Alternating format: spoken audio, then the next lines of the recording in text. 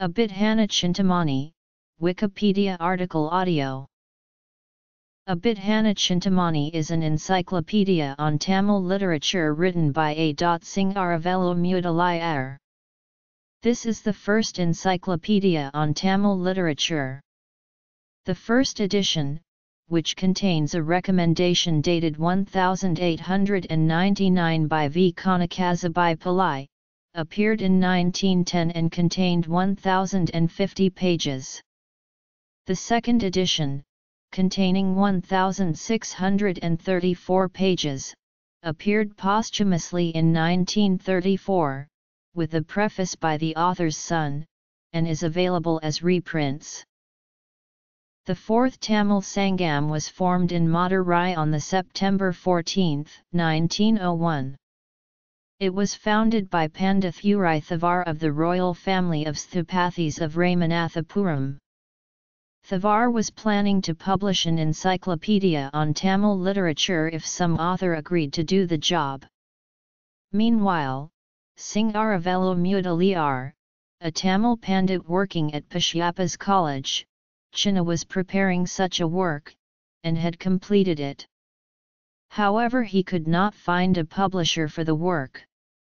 Pandithurai Thavar heard about the work and supported the publication of the work financially.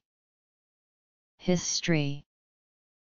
In the preface, Singaravellu Mudaliar says, "After the completion of this work, as my income as a Tamil Pandit was not sufficient to publish this elaborate work, I showed the manuscript copies of the work to many wealthy and educated gentlemen in Madras, who simply stated, without offering any help, that the publication would cost much.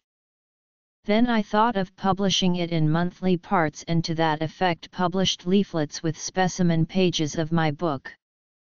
As very few joined as subscribers and as I feared that my attempt would be a failure, I gave up the idea. While I was dejected and disheartened, one of my leaflets reached the hands of Sriman Pandithurai Thavar, the president, founder of Madurai Tamil Sangam and Zamindar of Pallavanatham, Ramad. He came to Madras, looked into some portions of the book and kindly consented to publish this work. I shall not expatiate on the various troubles and difficulties that I have undergone in writing and publishing this work.